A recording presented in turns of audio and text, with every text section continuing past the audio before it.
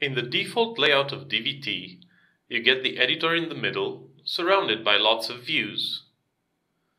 While editing, you might find it more convenient to work with the editor maximized, since it allows you to use more screen space for code.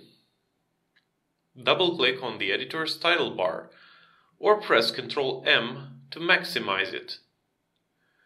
Drag an editor by the title bar and drop it over the horizontal or vertical scroll bar to see multiple files side by side.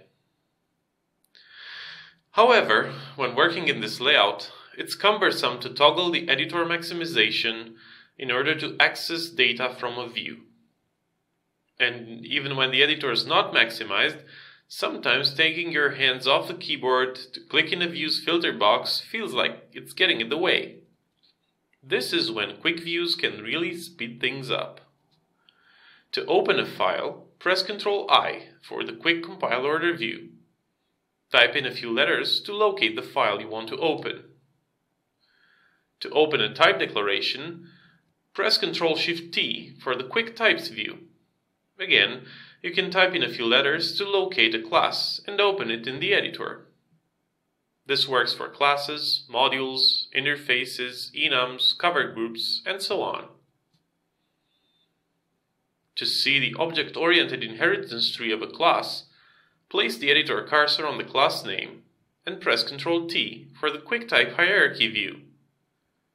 To see where a method is implemented in the object-oriented inheritance tree of a class, place the editor cursor on the function name and press Ctrl-T.